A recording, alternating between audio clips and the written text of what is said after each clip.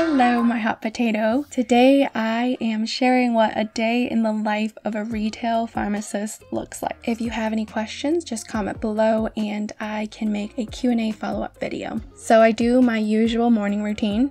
Sometimes I hit the snooze button to sleep in a bit longer, but most days I head downstairs to hang out with my nieces for breakfast.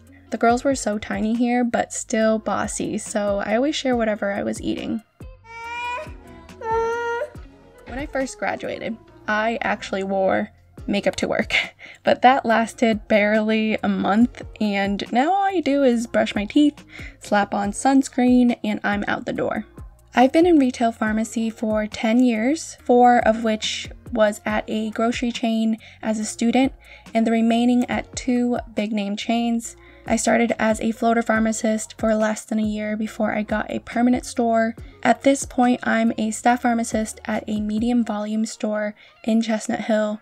I filmed this around the beginning of the pandemic before already challenging work conditions became absolutely unbearable, so keep that in mind when you're watching the rest of this video. The workday starts with a temperature check due to COVID precautions.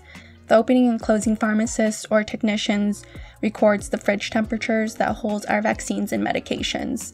At my store, I open or close with 1 technician, and if I'm lucky, a second comes in the afternoon or someone from the front store helps us with the registers. Our order for any out-of-stock medications or additional inventory comes around this time, and I'm talking multiple totes of medications, including controlled substances, so the pharmacist has to make sure that delivery is correct, documented, and stored safely behind the safes. I take the first hour typing up as many electronic prescriptions as I can, following up on doctor calls, transfers, and any unresolved issues from the night before. We also pull any prescriptions that weren't picked up on time and return them to the inventory. And I cannot forget about the hundreds of patient outreach calls regarding refills or MTM related issues, which are all part of our store metrics. Regardless of the store's volume, you will likely always have half the staff that the job requires. 1 pharmacist or technician is basically doing the work of 3 people in 1 shift with no increased pay, all while corporate continues to cut hours for our support staff.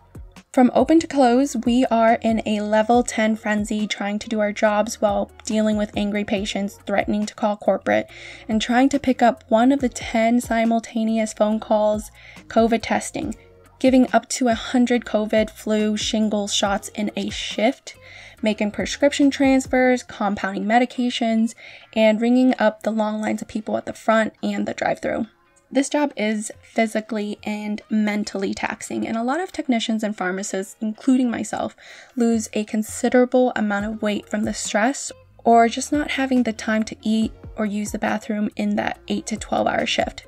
And if you stay, sometimes even 14 to 16 hours. Many of us got on antidepressants and anxiety medications to just cope with the growing demands, not to mention how bad our knees and back hurts from running around and standing all day. In the last 1 to 2 years of my retail experience, I finally got on antidepressants and anxiety medications and started going to therapy.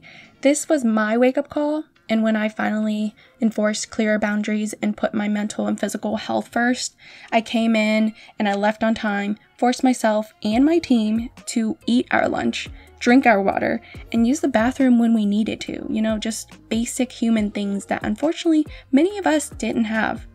Oof, that was a little heavy, wasn't it?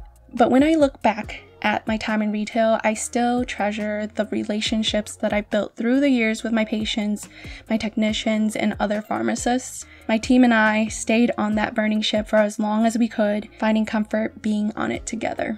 I'm now happy and healthy, working full-time from home for a PBM, just rolling out of bed in my onesie to my desk and working. So if you're in retail currently, please work at a pace that is safe for your license and your patients. Don't let this company ruin your physical and mental well-being, relationships, career, happiness, and your life. Let the queues burn if you must. That's all I have for you today. Share any personal stories or questions that you have below, and I will see you next Thursday. Pinky swear.